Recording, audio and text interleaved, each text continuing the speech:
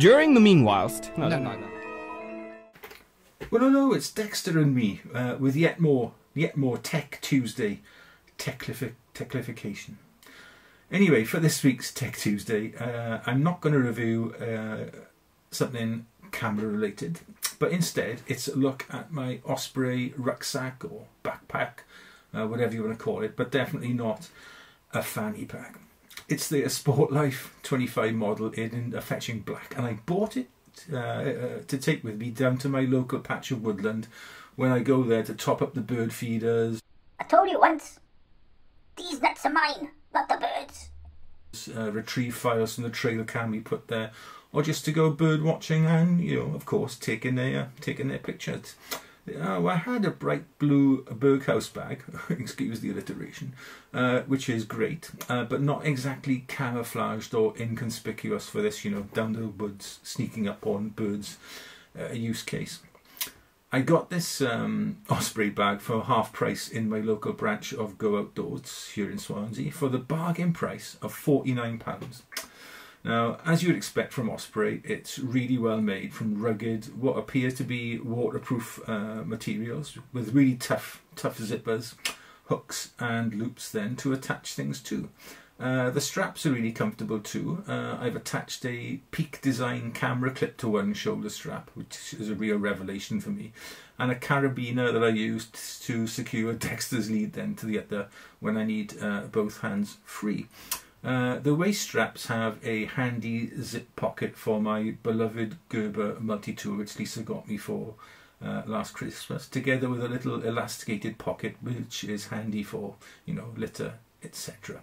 Now, of course, there are straps to cinch the waist and shoulder straps across you to increase the comfort levels, and these are adjustable to accommodate anyone really, from the skinniest person to the more shall we say generously proportioned gentleman. To each side of the bag is an elasticated pocket deep enough for a water bottle or the like, but I use them to keep my my bird food in, to be honest. The back of the bag hides a sleeve which, although I think it's designed for a hydration pack, is perfect for putting an iPad or similar tablet in. A laptop though, not so sure. Maybe not anyway, unless it's a small one, like an 11-inch perhaps. On the front of the bag there's an open pocket. Now I keep my kneeling pad in it as it's ideal for grabbing stuff on the go, you know, quickly. Onto the main bag itself, and there are 3 zipped compartments. 2 of the zip ones are really generous, and the smaller pocket is ideal for those things you need to get quicker access to. The middle pocket has some smaller divided like sub-storage pockets, as well as somewhere to safely hang your keys. The overall capacity of the bag is, as its name would suggest, 25 litres. In use, the bag is extremely comfortable, although perhaps not, you know, Shimoda Action X50 levels of comfort. But it's capable of holding everything I need for my short trips to the woods, and I would imagine if you're going around a day-long hike as well, there's more than enough room. It's surprising really how much stuff I can cram inside it with easily enough room for, you know, a down jacket, hat, gloves, food, water, those sorts of things. But there's only one shortcoming that I can find, and that is that the base of the bag is lacking any sort of rubberized or toughened material, so I'm always careful, or always wary of putting it down on, you know, soaking wet, muddy or rough sharp ground for that reason.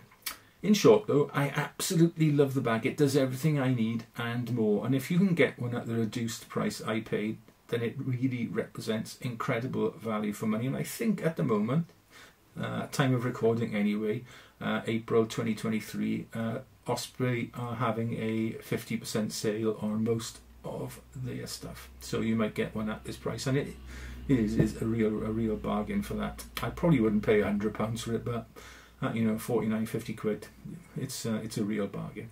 Anyway, that is it for this really short Tech Tuesday. Sorry about the brevity of it. Yeah, we will be back on Saturday with a look at a a Gavin Hardcastle, aka Photo Tripper course that I recently, online course that I recently bought and undertook, called Mastering Sharpness. So I'm going to have a look at that next Saturday and review that. Yeah, until then, stay safe, stay well, look after yourselves, your loved ones, your little pets, and look after your rucksacks as well. And they will look after you when you're, you know, out and about hiking in mountains, down the woods, wherever. All right then. Until Saturday, be nice, okay? Just be nice, and we'll see you then. All right then. Ta-ra.